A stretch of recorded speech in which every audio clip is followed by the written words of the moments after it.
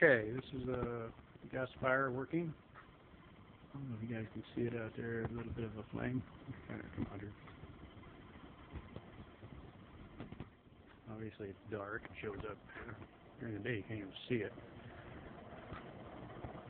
I have the fan turned way down, I'm just kind of lumbering through, but it's a nice blue, clean flame, indicating lots of hydrogen.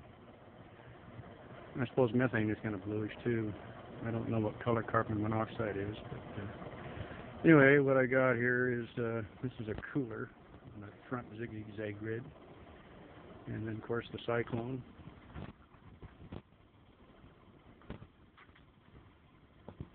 And then I got the fire pot, or the ash pot section of it. I made this in a modular format. I have the hopper, and then the reactor module, and then below that it bolts down to the ash module, or whatever you want to call it, the bottom section. Here's a clean out. It's like 4 inch. You can reach in with your hand really easily and clean when the time comes. I use a shop vac to suck out all of the biochar. Works really well. This valve here runs up through the side, or up the side of the unit into the top. What it is just to drain condensation out. And this is a propane bottle. I flipped it, inverted it, and then cut the sections, cut it out at about 18 inches, if I remember correctly, and then started machining my flanges and then build it up from there. This is the bottom of the propane tank. Originally, these are just skip welded, about 3 places or so. I went ahead and filled it in the rest of the way around. Kind of hard to weld, it was pretty dirty. Then I made a top, and it's basically, on a hinge point. And it has an asbestos fire seal ring that they use in a wood stove, modern wood stove, fiberglass based. That's the intake port valve. And where the vice grips are is the port where I'd start the fire, or start the gasifier up. Now over here, on this side of the system, of course this is the fan, it's pulling a vacuum or pulling suction through the gasifier. And this is a filter cooler arrangement that I built for my first gasifier. And what normally I put wood shavings or something inside of it, but it's a 2-unit. It comes in through the side here and runs down these pipes and down through the bottom, then back up through this center. There's a center tube in here, and then on up through into the suction. It works out really well.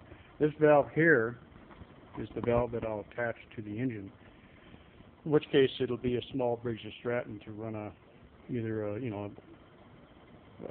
small alternator, small, 100 amp, 150 amp alternator, something like that, to charge batteries for my batteries house over there. And I thought, well, what the heck, I got the time and I got all the junk to make it, I'm not going to put it together, so I went ahead and did it. It seems like it's working pretty well. I learned a lot from my first one. Well, one of the fun things that I found out today that I was fighting and didn't even realize it, there's a hole here on this fan. This fan came off of a Ford truck, and it's had a hell of an air leak right here, and it was sucking air in, and it was diluting the gas out. I couldn't get it to burn with the dam. At times it burned fine, but then other times it wouldn't burn with the dam. Once I plugged that, all my problems went away. Thing starts making gas within about a minute and a half after I started, so it works really well. Now this, I don't know if you can see it very well. This is my first gasifier, and I kind of stripped some parts off of it. But it's a triple wall arrangement. The idea is to heat the incoming gas or the ambient air through these fittings. There's 3 of them. And then there's 3, I believe, 3 air fittings. But I lined it with stainless, and the very bottom is made out of brake drum, cast steel to hold up to the heat and stuff.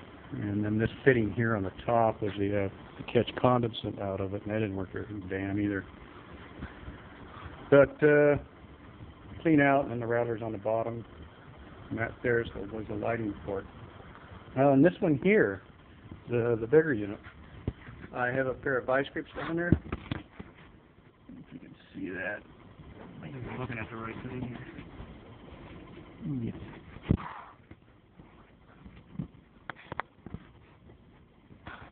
See the pipe well? Okay. There's a shaft that comes out of the bottom of that. That's the top of the propane tank. And I rigged up a shaft through there to rattle the bottom of the grate. And the internals of this are, it has a grate and an inverted funnel for the reducing area of the module. And that's that center section. Again, it's all as one unit. And what it does, that module and that grate sits down on a lever arm. It has a pin sticking up that interlaces with the grate. And that allows me to shake the grate. Works pretty well.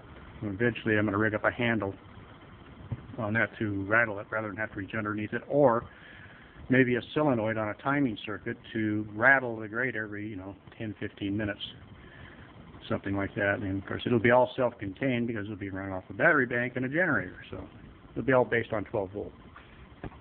And try to get an idea of wood consumption. It actually does really well.